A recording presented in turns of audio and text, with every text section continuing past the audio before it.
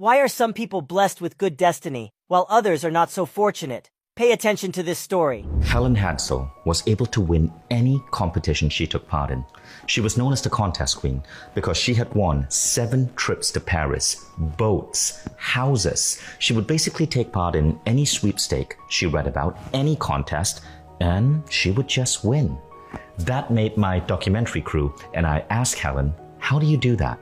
And she spoke about this thing called the Silva technique. Helen, you see, was Jose Silva's former PR manager.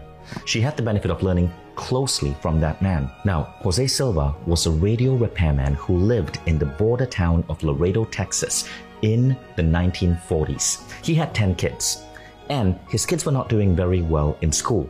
Now, Jose Silva had a crazy idea. You see, he had served in the US Army, and he was fascinated by the psychological questions that the Army psychologists would ask new recruits. So he decided to look at psychology and then look at what he knew about radio repair and figure out how he could change the mindset and the brains of his kids so they could do better in school. As a radio repairman, he knew that if you reduce the resistance of a wire, more electricity flows through it. So he wondered, what could I do to reduce the resistance in the human mind? He decided to experiment with reducing any form of resistance in his children's brain. He experimented with biofeedback. He experimented with hypnosis. And sure enough, his children's grades started improving at school. But then something astonishing happened.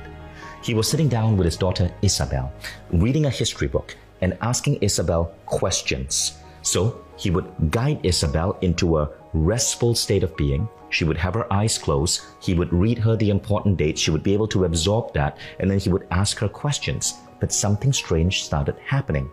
Isabel was able to answer a question before he verbally spoke it.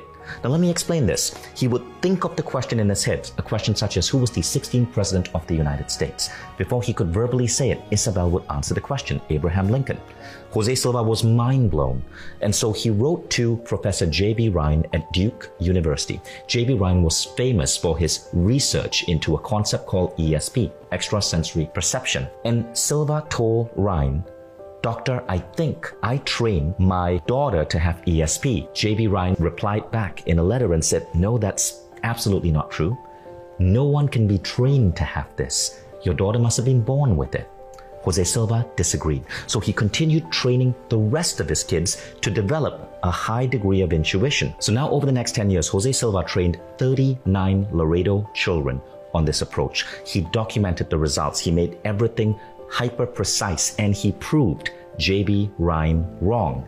This was a trainable skill. But then adults started noticing, and adults started coming to him in Laredo, Texas to get trained. Jose Silva decided to call his approach the Silva Mind Control Method. And what happened next was astonishing. A man wrote in a newspaper how after learning Silva's method, he was able to cure his persistent migraine headaches for good. The migraines just disappeared. The next class, Jose wrote in his autobiography, was absolutely flooded by people. And the Silva Mind Control Method ended up expanding all across the United States. So here's what Jose Silva discovered as the root cause of all our problems. We are powerful beings. But from the time we are born, from the education system we grow up in, from our parents and caretakers who may not know better, we take on so much negative programming. We actually suppress our inherent human abilities. There was a famous study done that showed that all children under the age of 4 are naturally hyper-creative and genius, but the percentage of kids who show genius ability gets lower and lower and lower as they get older. Something about our modern way of life removes these unique abilities from us. The solution Jose Silva discovered is the act of being able to consciously access altered states of consciousness. What is an altered state of consciousness? Well, our consciousness actually operates at different frequencies. You can measure this using a scientific device called an EEG machine. There is a frequency called beta, which is the waking state frequency. Most of us are in beta as we go through our jobs. But when you get into a relaxed state of mind, you go into a hyper-creative state called alpha. Alpha is known for creativity, for problem solving, for accelerated healing. Meditators, monks go into alpha as part of their daily routine. Athletes are proven to go into alpha before they take a shot, before they shoot an arrow. The alpha state is what you're in when you practice relaxation or meditation. And this is why there are over 15,000 studies today that show that being relaxed and being in a meditative or mindful state actually improve your health and well-being. But you can go further than that. You can access the next state, which is called theta. Now, theta is a really curious state. Scientists who study theta say that this is the state that gives you inspiration, eureka moments. Difficult problems suddenly get solved with a great insight.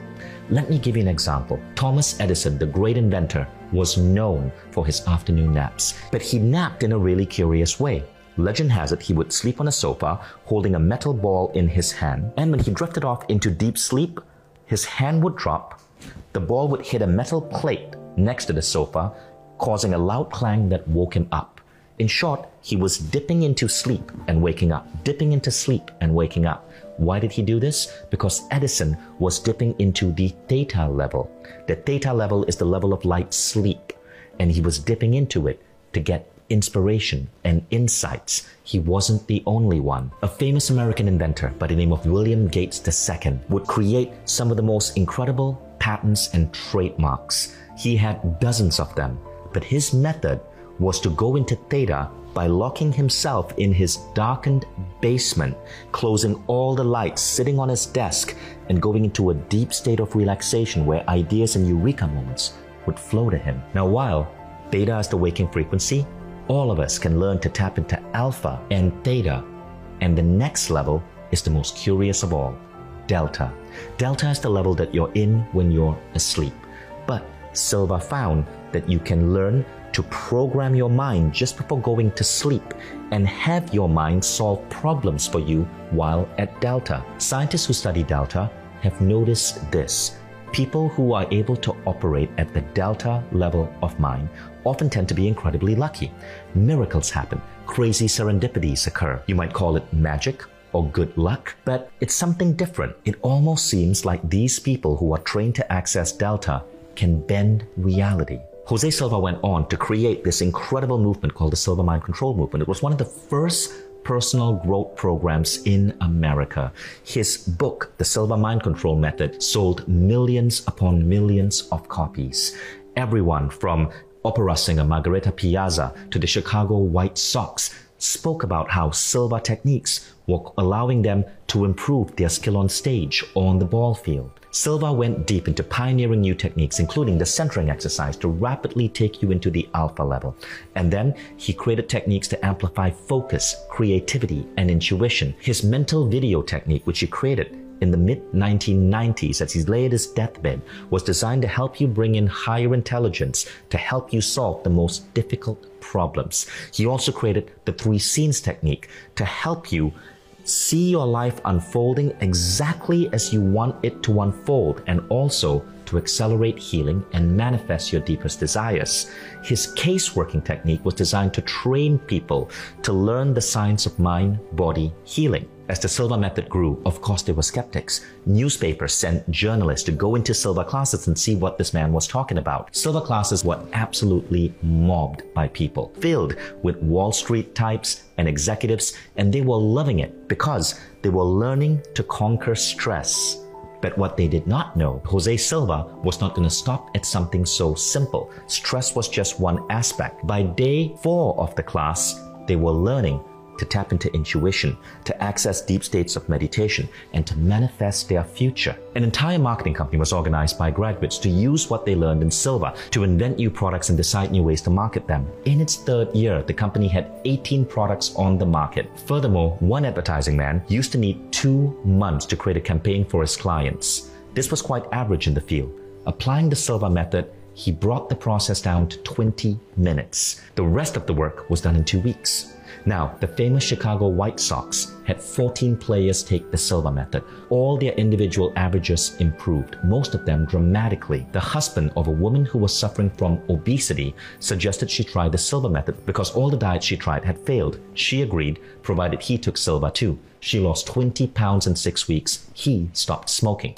A professor at a college of pharmacy taught Silva to his graduates. Their grades are going up in